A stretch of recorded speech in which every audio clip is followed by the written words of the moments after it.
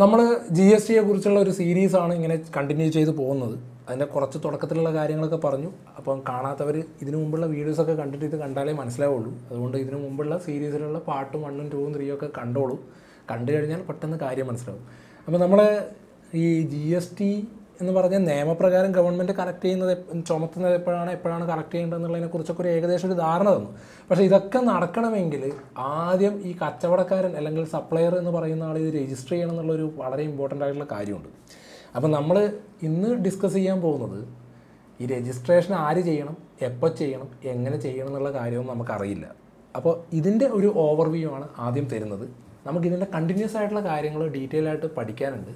അപ്പോൾ തൽക്കാലം ഈ രജിസ്ട്രേഷനുമായിട്ട് ബന്ധപ്പെട്ട കുറച്ച് കാര്യങ്ങൾ ഇന്ന് നിങ്ങളുമായിട്ട് ഷെയർ ചെയ്യുന്നു. ഇതുവരെ ഈ ചാനൽ സബ്സ്ക്രൈബ് ചെയ്യാത്ത ആൾക്കാർ ചാനൽ സബ്സ്ക്രൈബ് ചെയ്യുക, അതേപോലെ ആ ബെല്ലൈക്കൺ ഒന്ന് പുഷ് ചെയ്യുക.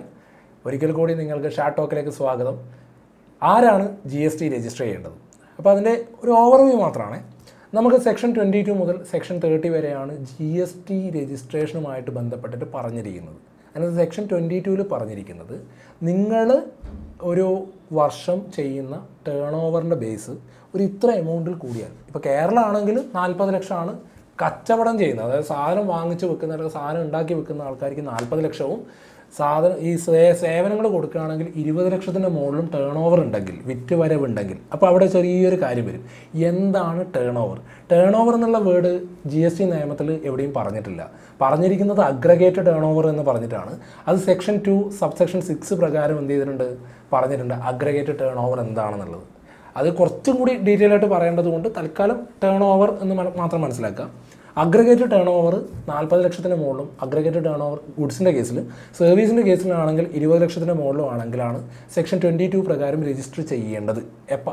അപ്പോൾ ഒരു ബിസിനസ്സുകാരൻ ബിസിനസ് തുടങ്ങി അയാളുടെ ടേൺ ഓവർ സാധനം വാങ്ങി വെക്കുന്ന ആളാണെങ്കിൽ 40 ലക്ഷം രൂപയ്ക്ക് മുകളിൽ ടേൺ ഓവർ ക്രോസ് ചെയ്ത് കഴിഞ്ഞാൽ വിത്തിൻ 30 ഡേയ്സ് അയാൾ എന്ത് ചെയ്തിരിക്കണം, രജിസ്ട്രേഷനുള്ള ആപ്ലിക്കേഷൻ കൊടുത്തിരിക്കണം സെക്ഷൻ 25 പ്രകാരം.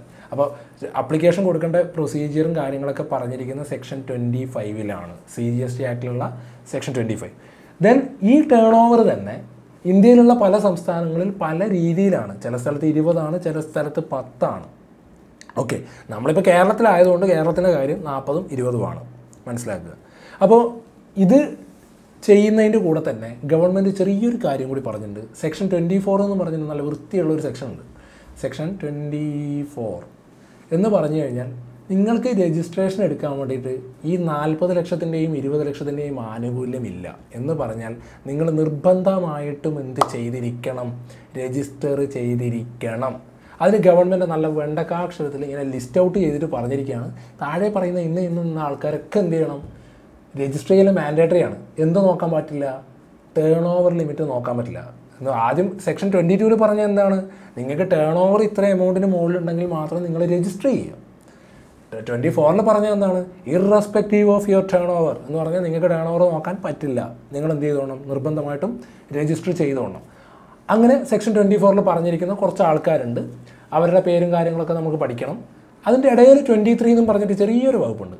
ആ വകുപ്പിൽ പറഞ്ഞിരിക്കുന്നത് എല്ലാ സാധനങ്ങൾക്കും GST ഇല്ലയെന്ന് ഞാൻ ഇതിനു മുമ്പ് പറഞ്ഞിട്ടുണ്ട്. അതേപോലെ എല്ലാ സേവനങ്ങൾക്കും എന്തില്ല, GST ഇല്ല.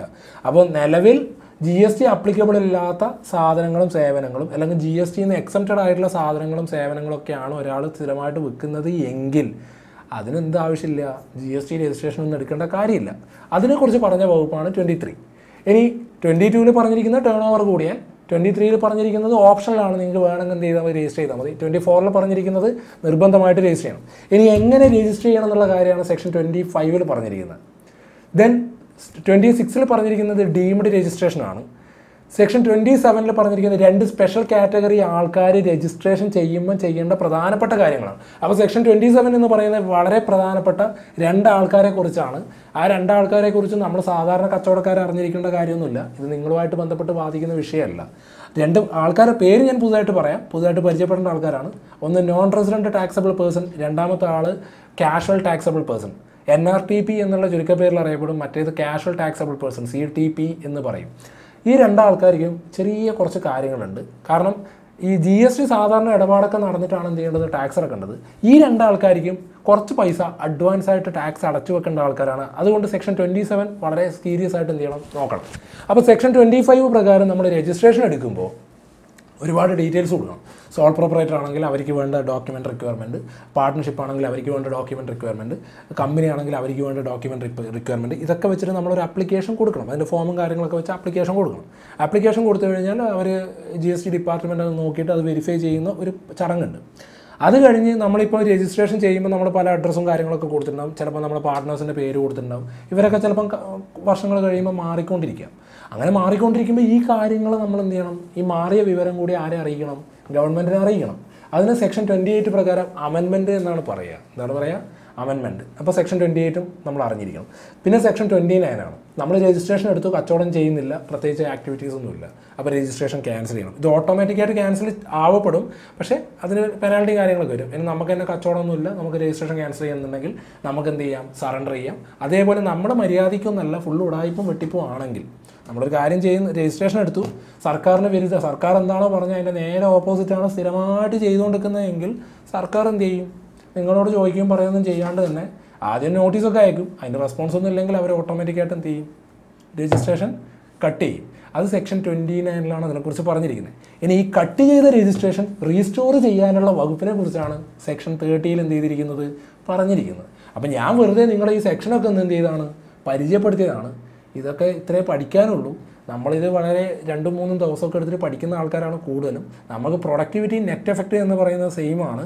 22 turn over based registration, 24 mandatory registration. എങ്ങനെ രജിസ്റ്റർ ചെയ്യണം? സെക്ഷൻ 25 ഡീംഡ് രജിസ്ട്രേഷൻ എന്ന് പറഞ്ഞ വകുപ്പുണ്ട്, അത് ഡീറ്റെയിൽ ആയിട്ട് നമുക്ക് ഡിസ്കസ് ചെയ്യാം. 26, 27 രണ്ടാൾക്ക് മാത്രം ബാധകമായിട്ടുള്ള കാര്യം. അതിന് നിങ്ങൾ മനസ്സിലാക്കേണ്ടത് ആ പറഞ്ഞ രണ്ടാൾക്കാരും അഡ്വാൻസ് ആയിട്ട് കുറച്ച് പൈസ എന്ത് ചെയ്യണം? ടാക്സ് അടച്ചു വെക്കണം. 28 നമ്മൾ ഓൾറെഡി കൊടുത്തിരിക്കുന്ന ഡീറ്റെയിൽസിൽ എന്തെങ്കിലും മാറ്റങ്ങൾ ഉണ്ടെങ്കിൽ, ചേഞ്ചസ് ഉണ്ടെങ്കിൽ അത് ഡിപ്പാർട്ട്മെൻറ്റിനെ അറിയണം. 29 മര്യാദയ്ക്കല്ലെങ്കിൽ ക്യാൻസൽ ചെയ്യപ്പെടും.